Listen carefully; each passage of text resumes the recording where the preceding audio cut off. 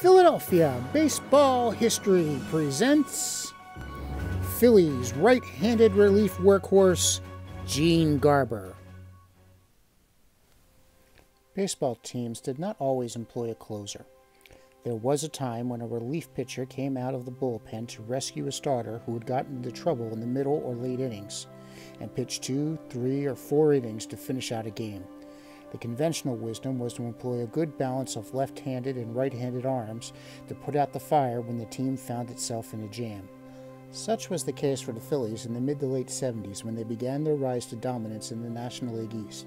While Philly fans today can all identify left-hander Tug McGraw's iconic celebration after striking out Willie Wilson to win the team's first ever World Series in 1980, few may recall his right-handed cohort who helped the Phils emerge from perennial basement dwellers to a force to be reckoned with in the National League.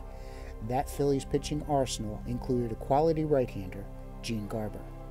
Garber may best be known for his years with the Braves, where in 1978 he halted Pete Rose's chase of Joe DiMaggio's 56-game hitting streak record at 44. But statistically speaking, Garber's best years were with the Phillies, where he boasted a .600 winning percentage, posted a 2.68 ERA, and garnered 51 saves. The sidearm throwing workhorse intimidated batters out of a formidable Phillies bullpen with his baffling changeup.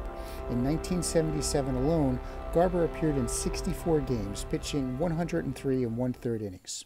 During the 1977 NLCS, Garber became the first Phillies pitcher to win a postseason game since Grover Cleveland Alexander defeated the Red Sox in Game 1 of the 1915 World Series.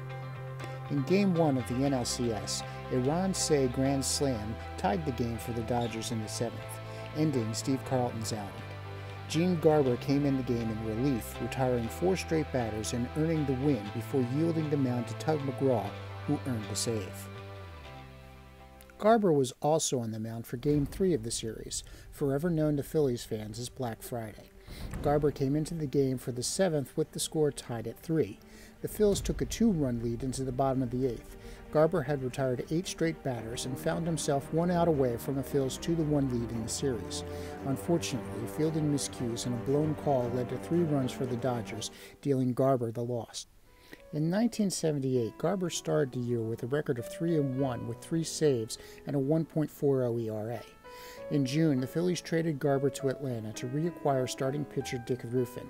While the Phillies went on to win their 3rd straight NL East title, Garber began his long tenure as the bright spot in the bullpen of a mediocre Braves organization. Phillies fans of the mid to late 1970s, however, still remember Gene Garber as a solid piece of a quality pitching staff. Thank you for watching. If you liked this video, please give me a thumbs up. If you have any comments or any ideas for future videos, please let me know in the comments below. Please consider subscribing if you want to see more videos like this in the future.